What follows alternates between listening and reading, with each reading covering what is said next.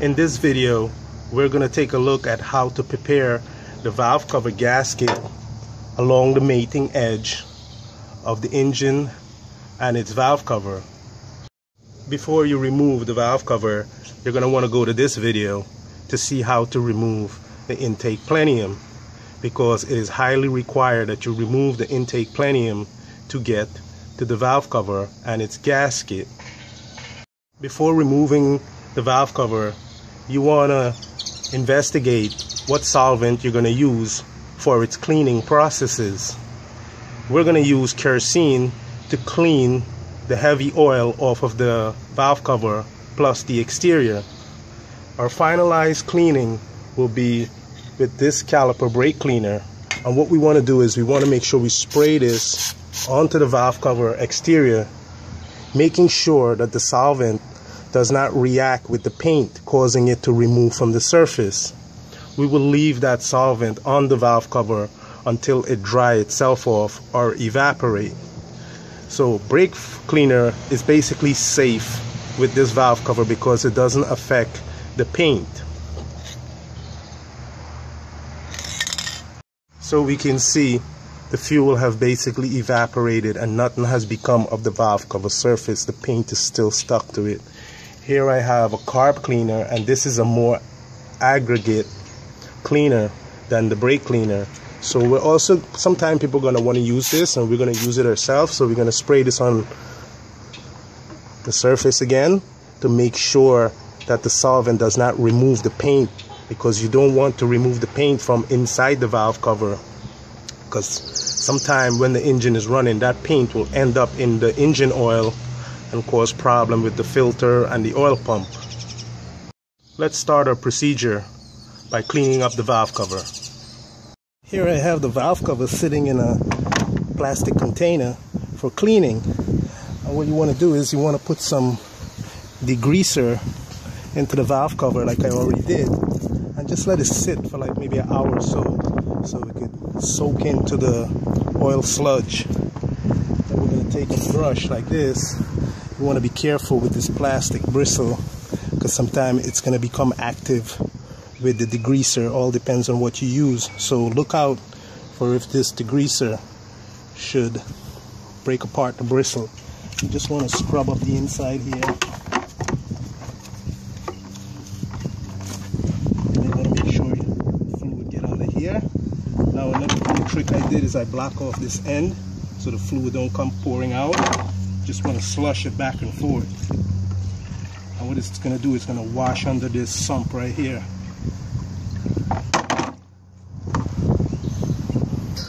Now let's remove the gasket. Now you can see this is a very stiff gasket. The rubber has basically gotten dry rotted. It's pretty hard. So this is no good. What we want to do is we just want to make sure we clean up inside this groove very, very clean. Sometimes you're going to have to use a wire brush in here.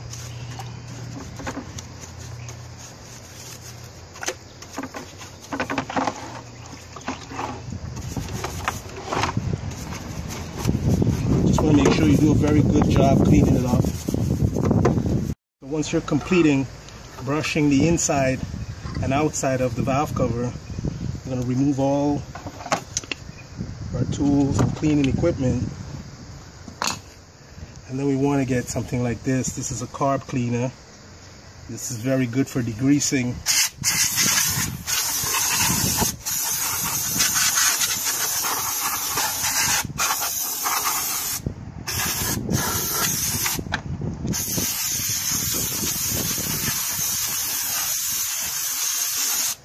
So when you're doing this stuff, you're going to want to wear some form of glove so you don't get this on your hand, but you see this cleaner is taking out more of the grease.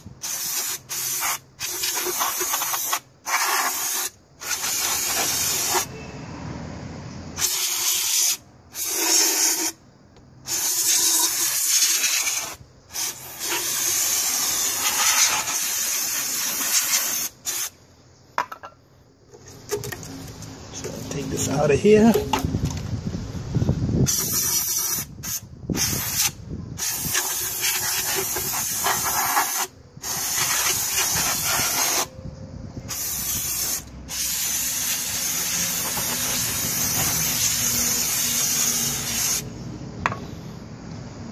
Wipe it down. You want to be careful. Make sure you don't use anything that's going to lift the paint off the surface of the valve cover, because the paint was going to end up inside of the oil. So soap and water is great for this, but if you're going to use a flammable substance, make sure you dispose of that waste at a recycler.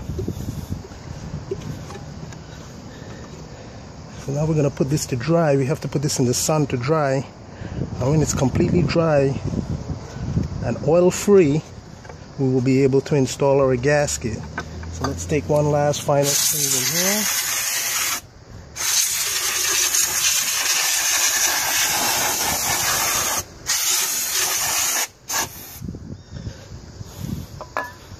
So this surface here must be oil free, no oil, and must be completely dry. So we're going to put it in the sun. Going to move our catch can out of the way. We're going to leave it in the sun to dry. Here I have a complete gasket kit for the Nissan V6 engine, and here we have the two valve covers. These two valve covers are basically identical, so they could be used on both side gasket, left or right. So we're going to use one side here. These are the rest of the gasket for the engine, like the ring main seal, crankshaft front seal. This is the two camshaft seal, valve seal. This is the oil pan front and rear seal. This is the copper washer for the fuel lines. This is the upper intake planium gasket. This is all the rubber O-ring to service the injectors. These are our two head gasket, and the gasket gonna want to be placed like this. You want this edge here down on the bottom corner. So this side here will go on the left side cylinder head like this, and this side here will go like this on the right side cylinder head. Then we have our exhaust manifold, lower intake planium to the cylinder head, thermostat, and then we have other various gasket here for the throttle body, EGR, and for the block. So let's go ahead and replace this valve cover gasket.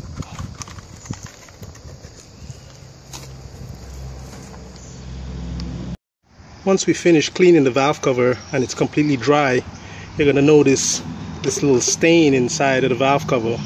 Well, you could continue cleaning this stain out until you get it completely clean, like a even color that you're looking for. But I don't recommend that you paint inside of this valve cover, whatever you do, because as time goes down the road, the paint will loose itself off the surface. So always do not paint inside the valve cover. If the paint seems to be coming off, it's time for you to get a new valve cover, or have the complete inside of the valve cover sandblasted, thereby removing all the paint. And do not paint inside the valve cover. Here I have a RTV silicone sealer, and I also have this yellow weather stripping glue. Now we could use both of these to install our gasket, but since this valve cover has like a channel, we're going to use either one, the yellow glue or the silicone, but I will most likely use the silicone in this channel, and then we're going to use the yellow glue on the other surface. So let's inject this glue, and then we're going to fit our gasket.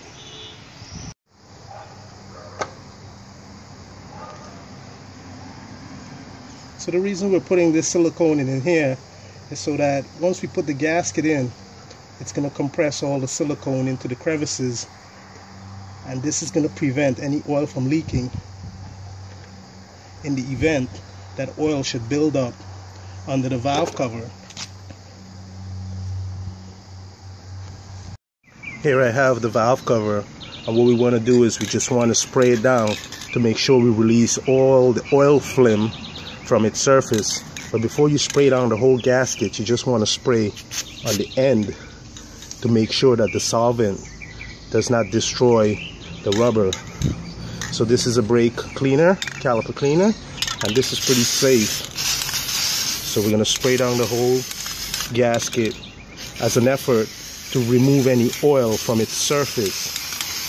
Once the oil is removed, then the sealer is going to be able to stick to the material much better.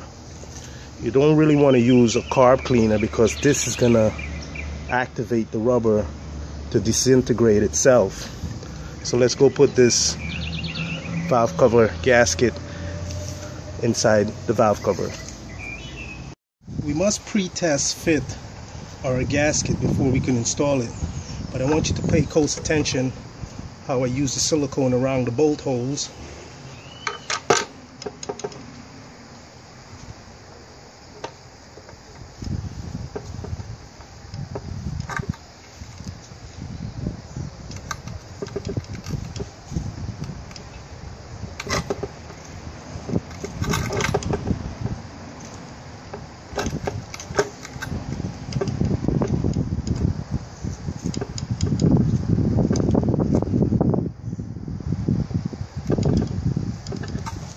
Once you have the gasket sit inside of the channel,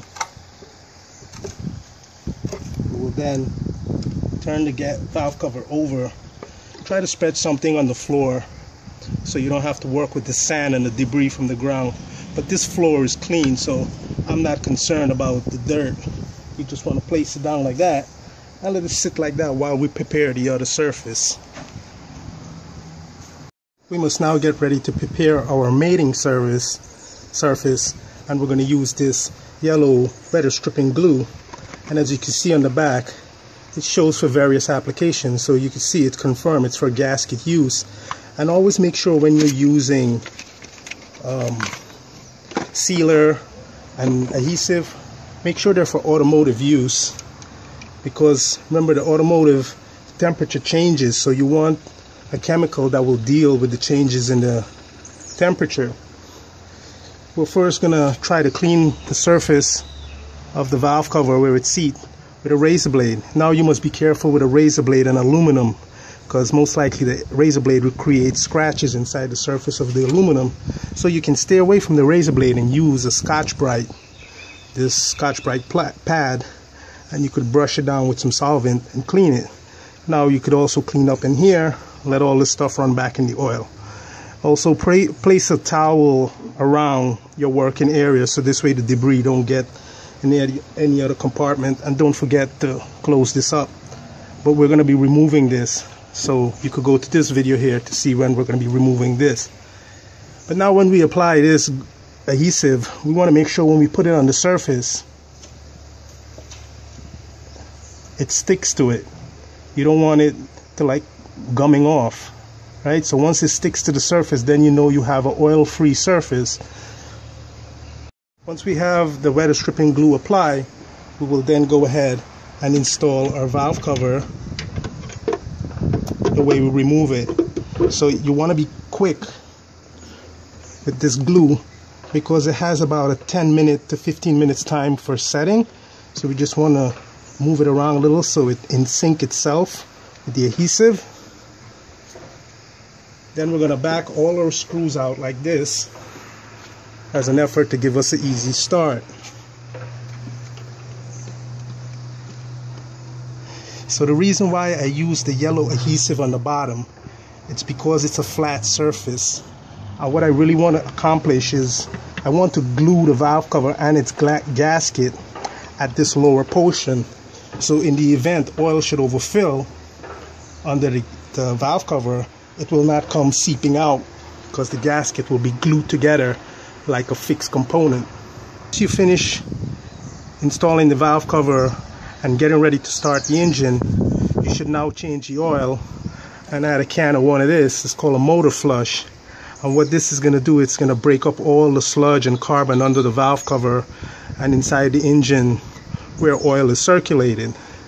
This is an effort to help the oil under the valve cover return to the oil pan much faster by cleaning out its return passageway with this motor flush. And you will read the instructions on the back on how to use it. Here I have the valve cover partially installed, and before you install the valve cover or put the screws in, before you even apply the gasket, you want to make sure you blow out the bolt holes. With this little nozzle right here, you point it in the bolt hole and blow out the threads so you can clear out all the dirt and grease from inside the bolt hole, so the threads are clear and easy for installation. If you also notice, the washers for the valve cover have been flipped backwards like this. Normally from the factory they come like this. You see this rubber piece on the top will eventually crack and disappear from the metal washer as time goes by. So I do not advise that you tighten back the screw in this order.